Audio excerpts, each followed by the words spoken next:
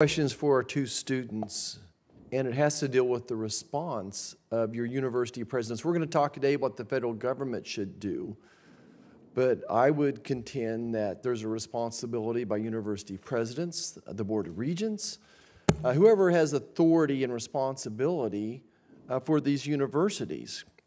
And I want to compliment our former colleague and now President University of Florida, Ben Sasse. This is what Senator Sasse, now President Sasse, said.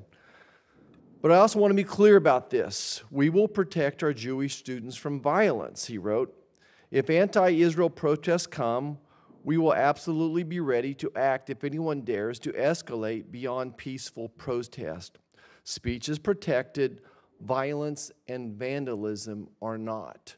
So for our two students, what has been the response by your university president and people in authority to say, yes, peaceful protests are allowed, but violence and threatening people is not?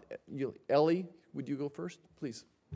Thank you, Senator. I guess what I would say is that prior to last week, specifically with Columbia, where they created this anti-Semitism task force and they released a much stronger message, we had 3 weeks of essentially silence, right? Whatever message they sent out was very light. They were constantly equivocating between suffering, but more or less silence between what was going on the ground by students. So specifically, let's talk about hate speech for a second. Yeah, silence is very, very deafening at times. So there was minimal response. Right. But leadership could have made a difference and given you made you feel safer. Yeah, and I think that enabled the hate speech, and which is what eventually led to actual physical violence. Okay, Ms. Steinberg. The lack of moral clarity that has come out of the Stanford administration has been appalling, especially when past presidential administrations at Stanford have been extremely quick to respond to geopolitical events as they emerge. I think that the Stanford interim president and provost are not pro-Hamas. I think they disagree with the protesters, and I think that the protesters should be able to protest.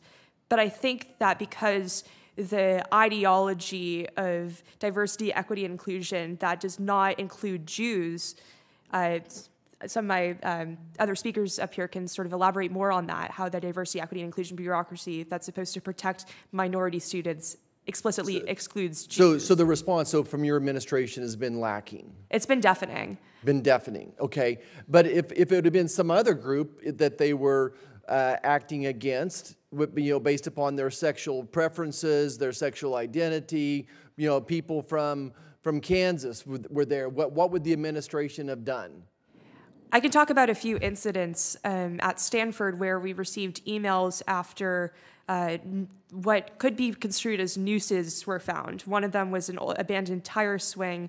Another one, I believe, was the remnants of a Halloween or Christmas decoration. But after these were found, the university was very quick to issue statements about anti-racism and the importance of combating it actively. And that wasn't even when students were chanting for the genocide of 6 million Jews. The anecdote I gave earlier about a peer of mine at Stanford not knowing where Israel is but chanting for its destruction was not to say that she didn't know what was going on.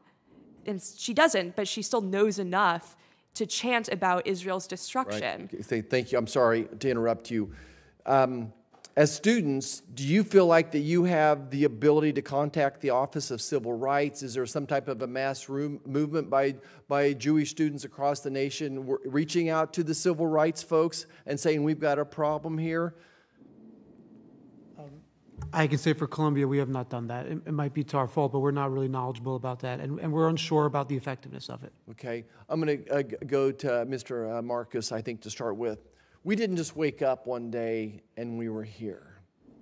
Students just all of a sudden don't start hating Israel. They've been taught this, that there is something going on in our college campuses across the nation that set the stage for these type of riots to occur.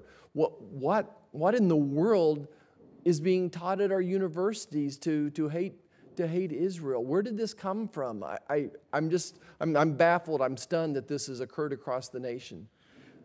Senator Marshall, I couldn't agree more. This is not a situation in which we just wake up and it happens to be the fact that students are saying and doing what they're doing. It has taken many years and considerable fortune to get to this point. Start at the very beginning. Fortune. Tell me about the fortune part of this, please. Sure. Start with the faculty. It's not a matter of, does a professor have a particular view? It's a matter of, think about the departments of, let's say, engineering, chemistry, math, biology we could have had if we did not have to move slots into essentially identity politics positions. Oh, I see the water bottle gavel's coming down. Thank you. I yield back.